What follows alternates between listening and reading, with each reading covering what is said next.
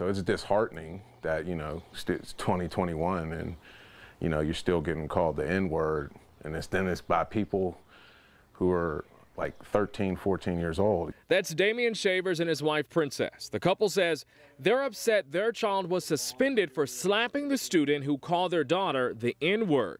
And they claim nothing was done to the child who said it. We've had to tell our children to try not to respond in a violent manner, but also defend yourself because it's not right.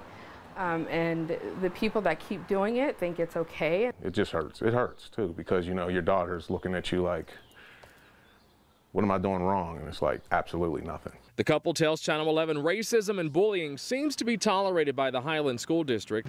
The Shavers say this is not the first time something like this has happened. And each time they have a meeting with school leaders, but they say nothing is ever done. After this happens for so many times and our children get backed into a corner and they have to defend themselves, what are they supposed to do when the adults around them are choosing not to do anything? I think everyone needs to be treated the same. I think there should be more transparency in our school district.